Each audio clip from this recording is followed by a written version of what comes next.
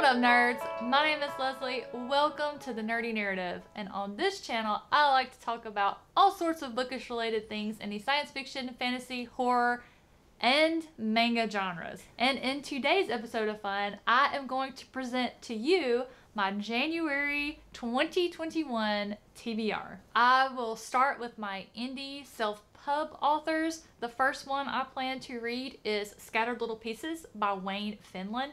This is a collection of stories called Drabble. And Drabble are stories that are only 100 words long. I'm so excited to get into this. This will be my first reading experience with Drabble. But Scattered Little Pieces is a collection of 100-word stories of twists and unexpected endings. Funny, sad, poignant, shocking, and sometimes absurd. You'll want to read them twice.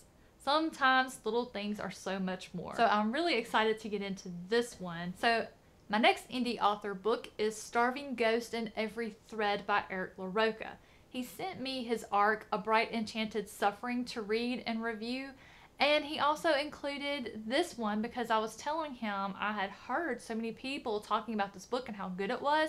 So he included a copy for me. He didn't ask me to review it or anything like that. I, of course, am more than happy to do so because, like I said, I've heard so many great things about it, so I am looking forward to reading this for myself. I first heard about this author from my friend Sharon, who's in Shelf Space. She also started her own channel, which I'll have linked below. Sharon has read a lot of the same horror books as I have, so she knows my taste, and she told me she really loved this one, and she knew that I would too. So my next indie author book is Chapel Street by Sean Paul Murphy. I really wanted to read this one in December. I am so intrigued by this story. This is actually based on the author's real life occurrences. He lived in this haunted house. He also has a blog about his experiences.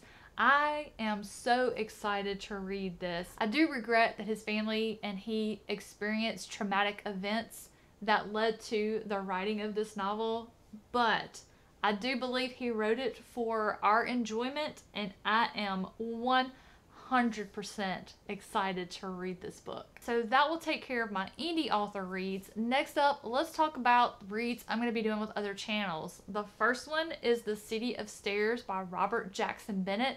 This is the Shelf Space book club pick for January. I'm going to have Shelf Space linked below. That is run by Jessie May. She has a phenomenal channel. Y'all definitely, if you haven't checked her out, check her out down below. You will love her. But this is the book that was chosen for January. I'm looking forward to discovering Robert Jackson Bennett for the first time. I've heard so much about Foundry Side and Shorefall that I have those on my list, but this one is a Shelf Space book club, so that's why I'm getting to it first. I'm looking forward to it. This one has a very soft place in my heart because it was a gift to me from my friend Sharon. So I am very much looking forward to reading this one. The next channel buddy read that I'm going to be participating in is the Malazan series with Mike's book reviews. This one is getting kicked off in January. I believe the current schedule is we will do one book per 2-month period because they are a little bit bigger. I know it doesn't look really big. The font is kind of tiny. I might need some stronger readers to see it. But Mike is giving us ample time to take our time with these reads. I've heard they are very involved. I'm looking forward to starting the series. I've been watching all of the content that Andy Smith, Philip Chase, and Alan from Library of Alexandria have put out regarding Malazan. So I'm excited to get into this author and series for the first time. So the next one I'm really excited about. This is something new that I started in January with my patrons. Every month I'm going to have a drawing and I'm going to draw a name of one of my patrons. If you are in the Bridge Crew tier, your name goes in once. If you're in the Nerds Radiant tier, your name goes in twice. If I draw your name, you get to choose any book you want for me to read and review on the channel for that month. So in January, my first pick was Tyler, and Tyler chose Only the Good Indians by Stephen Graham Jones. This is a book that has been on my list all year since I've been hearing about it. I have heard so many wonderful things about this book. So I am very much looking forward to reading this one. The next book I do not have the physical copy of, but I will be reading Crime and Punishment. So a couple of months ago, a bunch of my really good friends had a read along where they read Crime and Punishment, and they really enjoyed it. I enjoyed watching and listening to their vlogs and their analysis and discussions, but I just kept feeling like it might be a little outside my grasp, because it sounds like there is a lot that the reader needs to be able to infer. And so I thought, you know, I'm just not smart enough to be able to read it and enjoy it while also getting the point of what the author is trying to tell me about the story. So it kind of scared me off. I was kind of on the edge about reading it, but nobody really said anything to make me topple over into deciding to read it. Until Rich started reading it in Discord, and he and Stephanie from Miss Richards Reads started talking about it. And I said, well, hey, do you want me to make you guys a channel so y'all can chat about it? And he was like, yeah, that'd be great. So once I made the channel and Rich started putting in his thoughts as he was reading Crime and Punishment and was conversing with Una and Christy and Stephanie, I found myself all of a sudden interested. Watching him unfold the story as he went, I thought, you know, so I succumbed and I decided I am going to read Crime and Punishment. So mark that one up for January. So if you've read Crime and Punishment and you want to see what I think as I read it, there is a channel in my Discord, which I have linked below if you want to join in. Or if you want to read Crime and Punishment with me, please do. I would love to have someone else experience the journey with me. Next up, I plan to read The Crescent Campaign by Brian McClellan. This is book 2 in the Powder Mage trilogy. The first one I read last month, Promise of Blood. That was a shelf space book club pick for December. But Ramsey from Rajathon and one of my patrons, Tyler, both read this trilogy and really enjoyed it. So I knew that I was going to love it too, because those two guys, if they like it, we have very, very similar reading tastes. I knew I would like it too. So I will be continuing this trilogy in January.